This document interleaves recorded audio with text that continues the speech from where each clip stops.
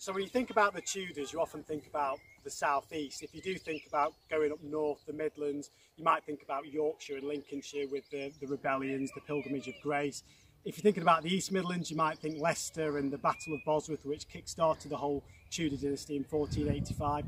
If you think about Derbyshire, you might think of Chatsworth House and Hardwick Hall, Bess of Hardwick. What you might not necessarily think about is Codnor Castle. The castle itself dates back to the late 12th or early 13th century, and it's most famously associated with the Barons Grey of Codnor. And here there is a Tudor connection because these are the same Greys that were the descendants of Lady Jane Grey, who famously reigned reluctantly for 9 days between Edward VI and Mary. It's one of only 2 medieval castles still standing actually in Derbyshire, and there's plenty more about the history of the castle, which is now privately owned and managed by the Codnor Castle Heritage Trust at codnorcastle.co.uk, and I'll add a link to that below this video. There are a number of things that drew me to Codnor Castle. Firstly, it was the location. I'm used to reading all about grand historic castles, palaces and places synonymous with the Tudors, but there aren't too many, just half an hour or so from my doorstep.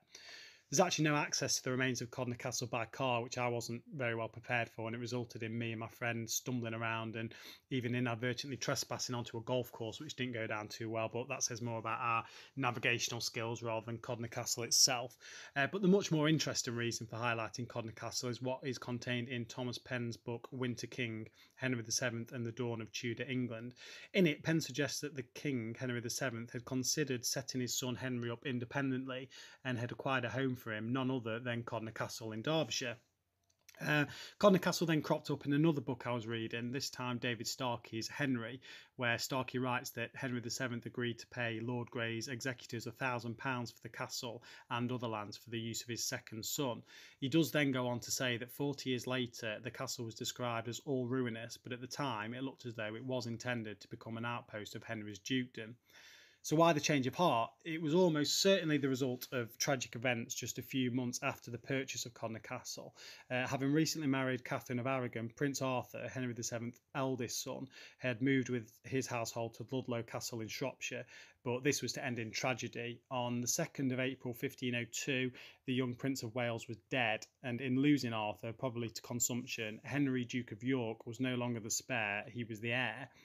Keeping his son close was naturally a decision that Henry VII would take after losing Arthur. You know, the safeguarding of a fledgling dynasty that he set up and worked so hard to secure just over the border in Leicestershire 17 years ago had to take priority. And with only one son left, Henry was now everything.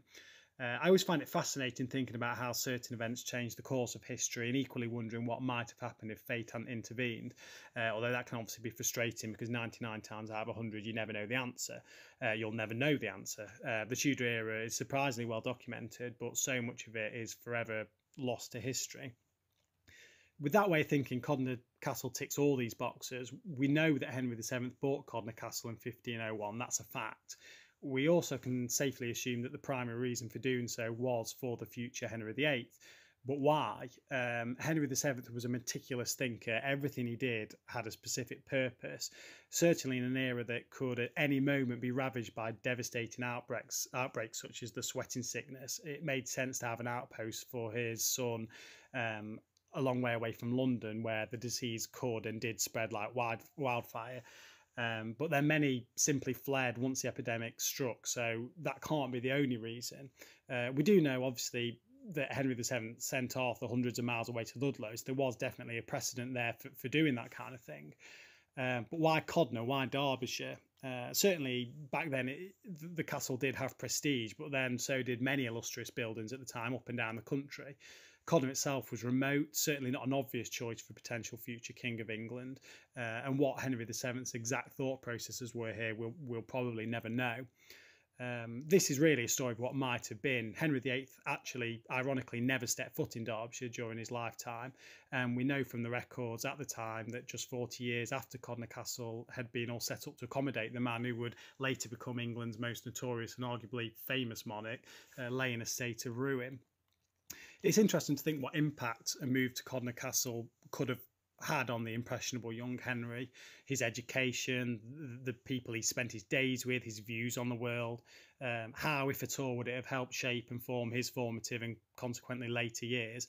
Again, that's something we'll never know. I'll leave you with a lovely poem I found by the Codnor Castle's Heritage Trust chairman, Rukia Brown, entitled The Forgotten Castle. And that reads, "In Derbyshire hills I rest, the Erewash Valley I watch over with solitary pride. Among quarry mounds with nature has claimed, there I unwillingly hide.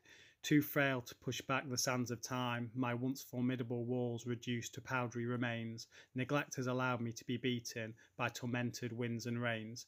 Lonely as the last flowers of summer days, of a distant past my remnants keep, as long forgotten secrets lie beneath me, echoing memories as they sleep. But alas, I am still in the midst of political misgivings, waiting for mortals to cast down their ambivalent ways. Then memories will awake those whispers of the past, and my forgotten walls will once again amaze." So there you go, fate would determine that Codnor Castle would only ever really be a pretty insignificant footnote in Tudor history, but had events been different in 1502, that could very well have been a completely different story.